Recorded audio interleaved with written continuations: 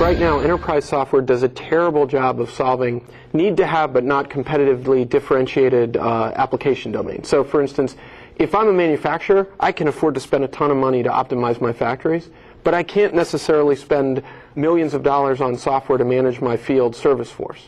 I need a field service force, and I need to manage their time, but I can't go blow $5 million on it. So a SaaS-type vendor who can set me up in a month and I can pay for as I use it is a great model, and it solves an unmet need. So each of those generations you talked about, application service providers, packaged software, even time sharing way back when solved some of the problem, and SaaS will solve a little bit more. But it won't finish the industry's problem, which is a good thing, because when an industry solved all its problems, that industry isn't needed anymore. Well, I don't know about that necessarily, John. I think what the ASP model gave us was the pricing and subscription model. And that is now obviously prevalent in the SaaS model. I also support your argument that the innovation between ASP and SaaS is in the technology. We now have the technology that can run multi-tenant applications, that can run on a certain scale, that can run with a certain security to deliver those applications back to the business. So multi-tenant, so that's great if I'm a vendor, because I'm getting economies of scale. I'm putting a lot of applications on one server and it costs me less. Is there a benefit to the client from this new version of... Steve, those should be passed back to the customer. Right? Benefits to them. I'm going to disagree with you. You said technology is the difference between ASP and the SaaS services we see today, and I disagree. I think it's the domain expertise. Yeah. The person running the SaaS, the service today, knows all about your business, whereas the ASP does not. That's why ASPs, in most cases, fail. They also had absolutely no integration capabilities.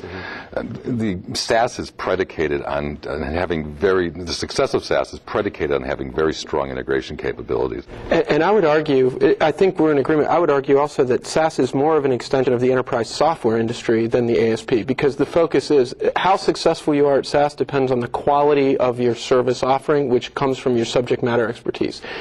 You need good operations, but it's not surprising that many SaaS vendors are actually using ASPs. I mean, you can get that kind of commodity expertise out there, but it is that subject matter expertise that makes the difference. Yeah, I emphasize the technology. I think the reality is that the mix of the service offering is dictated by people, processes, and the technology, and each of those three components are very important in building a SaaS model.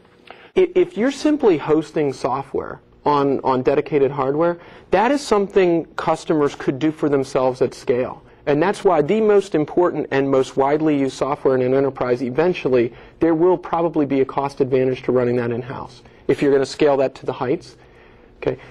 SaaS gets the economies of scale by servicing many customers on one platform.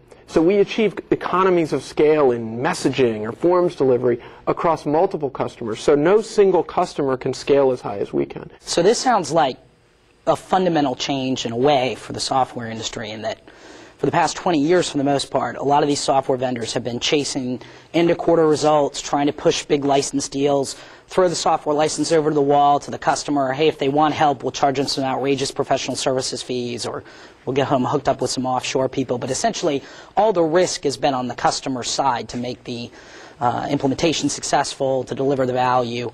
But it sounds like now we're moving to a model where the vendors are a lot more accountable and have to deliver the full solution experience, and really more of a services model. Have we gotten to a point where the software industry itself is at the level of maturity that it's really become more of a services industry than a product industry, as some of the other manufacturing sectors and product-oriented sectors are? I don't know. I don't think we've gotten to that point yet where you can say that for the majority of companies, but certainly what excites me about SaaS is SaaS providers, they're involved in the business, are the innovators in this industry, and they're the ones being chased by SAP, Microsoft, Oracle, and they are innovating, and I think permanently transform the way this industry runs.